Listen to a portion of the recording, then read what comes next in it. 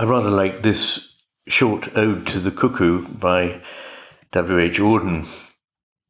Cuckoos are still rather a large feature of life here at the moment, and probably will be for several months. Short ode to the cuckoo.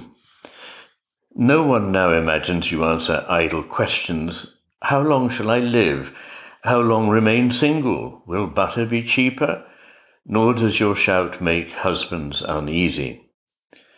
Compared with arias by the great performers such as the merle, your two-note act is kid stuff. Our most hardened crooks are sincerely shocked by your nesting habits. Science, aesthetics, ethics may huff and puff, but they cannot extinguish your magic. You marvel the commuter as you wondered the savage.